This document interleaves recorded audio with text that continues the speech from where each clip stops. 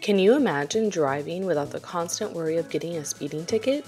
In this video, I'll show you how you can with the radar laser system we installed on this Tesla Model S Plaid. Here is the Uniden R9 radar laser system, which is a universal system that we modify to seamlessly integrate into each vehicle we work on. Every vehicle has preliminary testing performed with multiple laser guns, which allows us to determine the best combination of laser jammers and placement. After extensive testing, the setup for the Model S Plaid will defeat all laser guns used by law enforcement.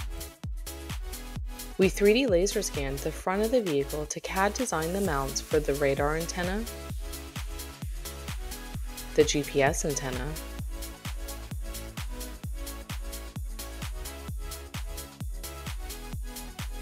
and the bridge box that all of the laser jammers plug into.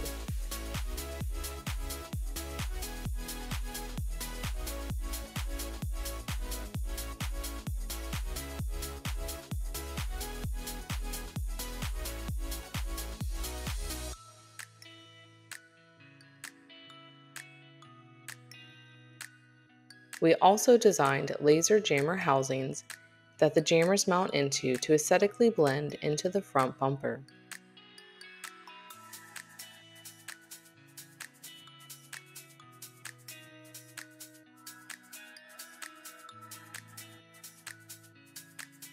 The mounts for the front radar antenna, GPS antenna, and bridge box were 3D printed and are attached behind the front bumper.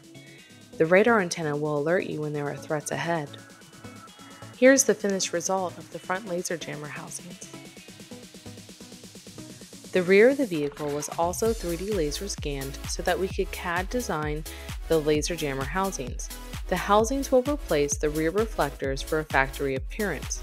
The new lenses are made from a special material that allows the infrared light that the jammers emit to pass through. The bracket that the jammers mount into was also 3D printed.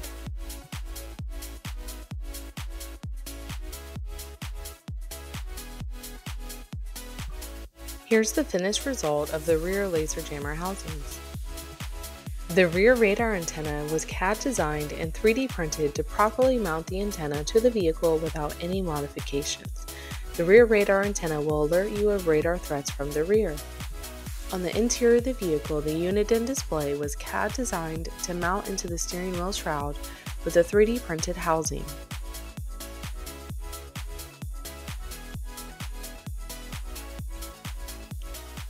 Here's how it turned out.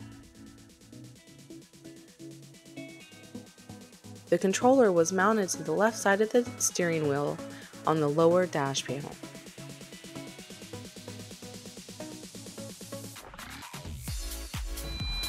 After every install, the system is tested again with multiple laser guns to verify everything is working properly. You can see in these clips the gun is unable to get a speed until the laser jammers are turned off. With this system, the laser jammers are programmed to jam for a certain number of seconds and then they turn off, so you get alerted and have a chance to slow down before law enforcement can obtain the speed. In the video clips, we were testing the vehicle with a Dragon Eye laser gun, which is the hardest gun to jam, and as you just saw, it was unable to get the speed with the jammers on. If you have any questions or want to learn more, please give us a phone call or send an email. This is Becky from AutoMods in Sarasota, Florida. Thanks for watching, and please subscribe to our channel and follow us on social media.